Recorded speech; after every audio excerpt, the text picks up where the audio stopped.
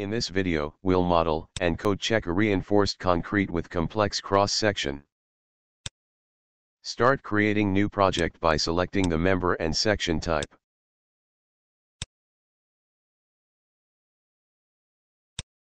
In Project Data window, change the design working life to 100 years and click on OK. In the General Cross-Section window, click on DXF icon and open up precast.dxf.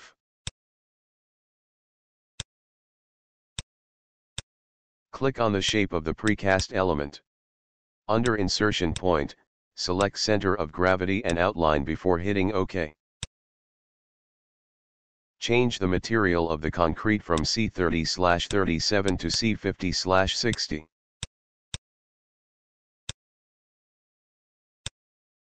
To generate mesh, click on Generate and Display icon.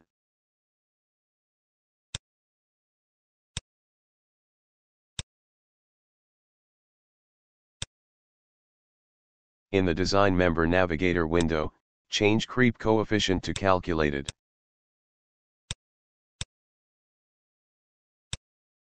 In the Flex Ural Slenderness tab, modify according to the required parameters of the beam. In the Internal Forces Navigator window, apply the required loads. These values should come from your Global Analytical FIA model.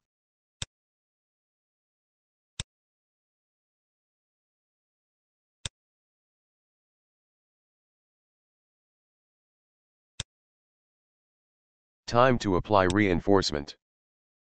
In the Reinforcement Navigator window, click on Reinforcement Editor icon.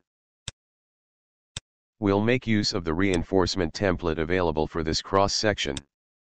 You can download this template from the description below. As we have an irregular shaped cross-section, we need to manually specify the equivalent thin-walled section for torsional check.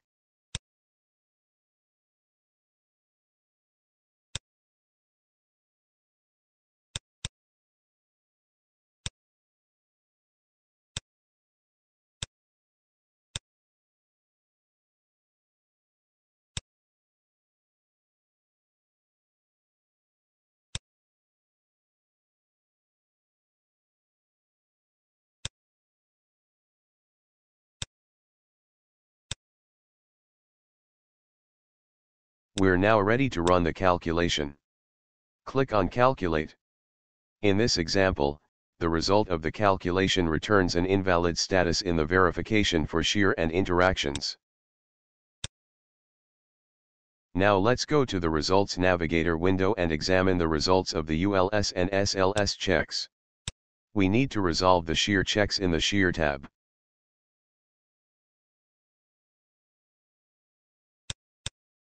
To improve the performance of the shear checks, you have the possibility to change the angle of the compression strut.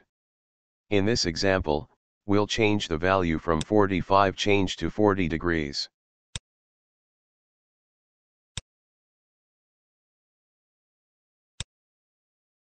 And the checks are now OK.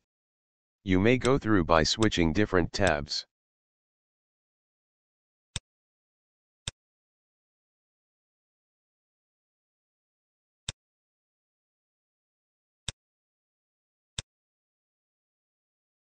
Calculation report can now be generated.